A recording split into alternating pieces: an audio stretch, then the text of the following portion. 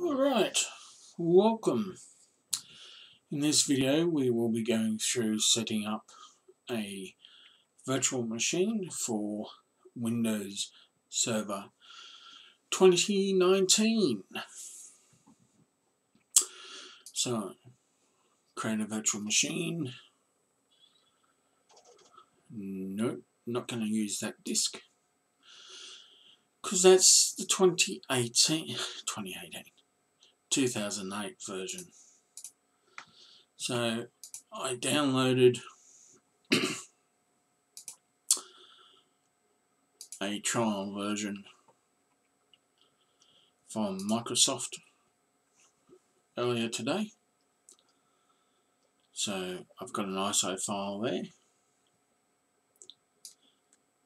and we can install off that. That'll be Microsoft, and it only, I might have to update my VM, but there we go. Server, and it's actually 19, and where to drop it? Well, I shall create a new folder. Do I want it in my documents? No, I don't. Let's put it in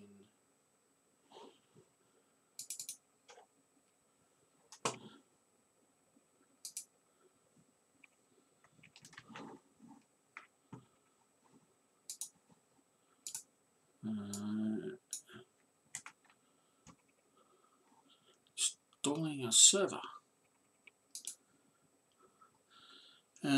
60 would probably be enough, but let's expand it out to 80. Split it across multiple drives, and at least this one defaults to 2 gig of memory.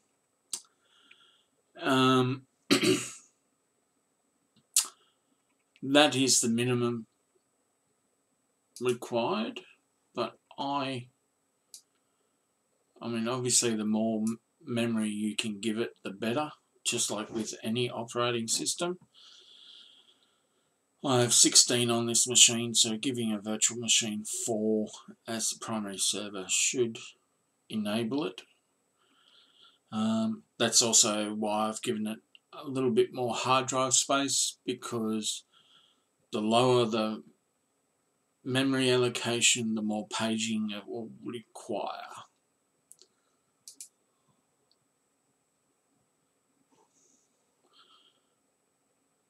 Turn on the machine to start the install process.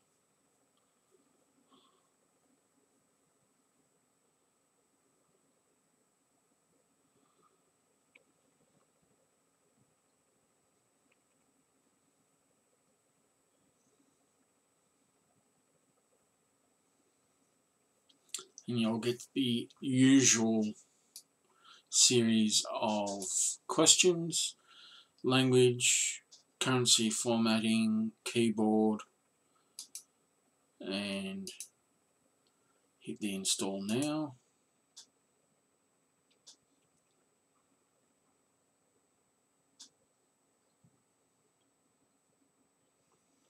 And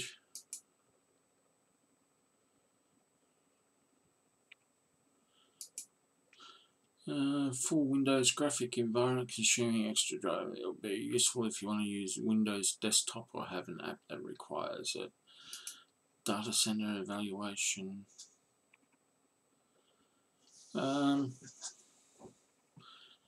Let's go the full data center, shall we?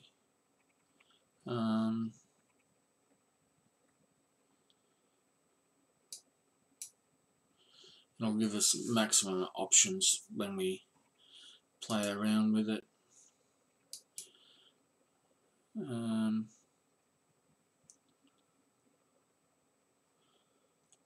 custom. Now, drive allocations, drive 0. We may want to break that up and have that split up into 32 is the minimum, so we'll give it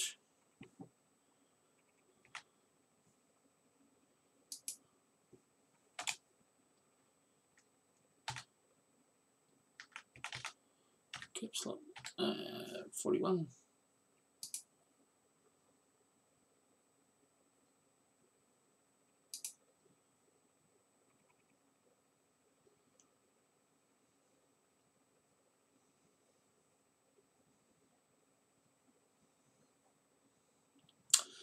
Okay, so it's done the system reserved. We've done 40 in our primary, and then this one will just make us a second.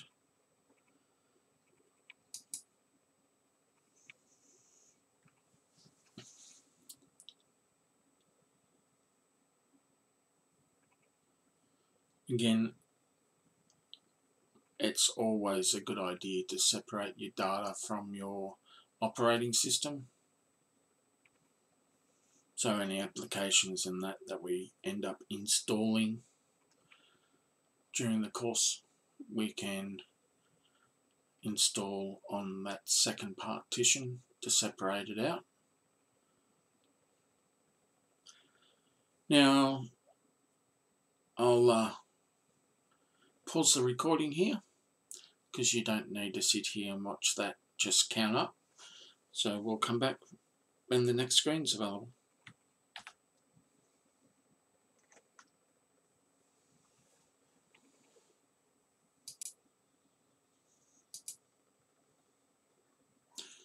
And just to give you an update, it's still going. Installing features, installing updates just ticked off.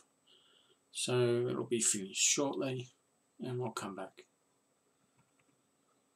Whoop, restart. 3, 2, 1.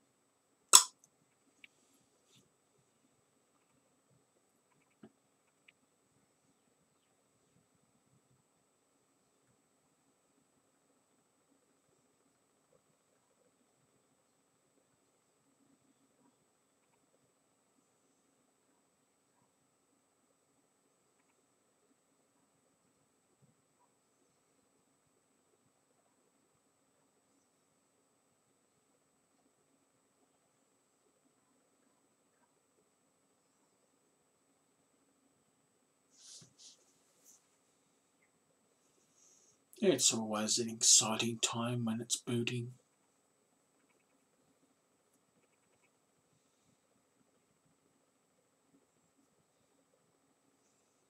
Will we have progress? Maybe.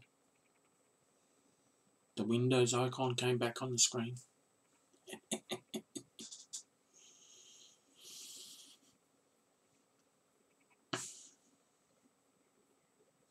So, as you can see, it's an exciting process.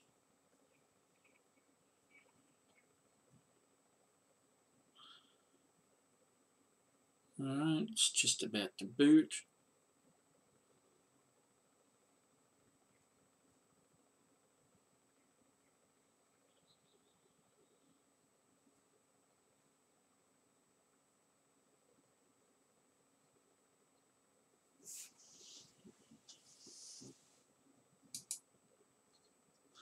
And we're back. So, it rebooted once again and then came up with this customized settings screen, which you basically put in the first user account, which is always the administrator, and enter your usual set of password dots.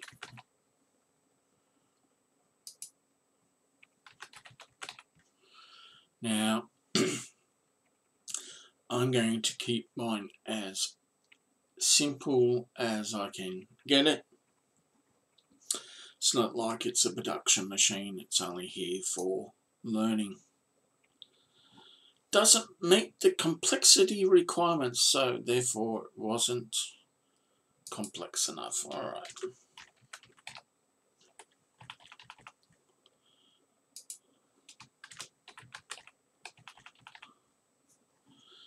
Let's try that one.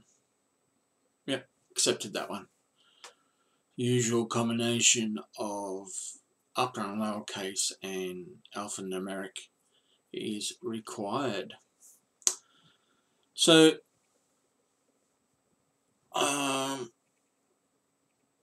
that's the wrong time for where we're situated.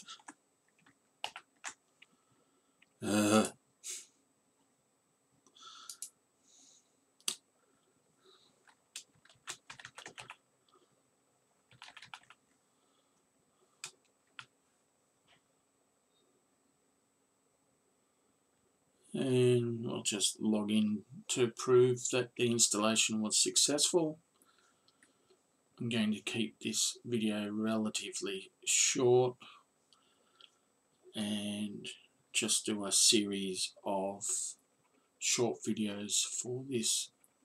So just like first time booting into Windows, when we set up Windows, it goes through setting up the settings first, and we should get a little bit of a graphic interface. Alright. Data center evaluation, don't worry about that. Do we want it discoverable? Well, yes. And we kick off into Server Manager. So, quick start guide, and that we will go through in the next video. So, as you can see, just the installation process, which is the activity number 1 for this unit, is very simple and easy to do. We'll come back and look at the server management dashboard and setting up the first roles and setting the time clock and that in the next video. Just want to, as I said, want to do these videos in short little snippets so that they're easy to refer back to when you need them. Alright, end of video 1. I'll catch you in the next one. Bye for now.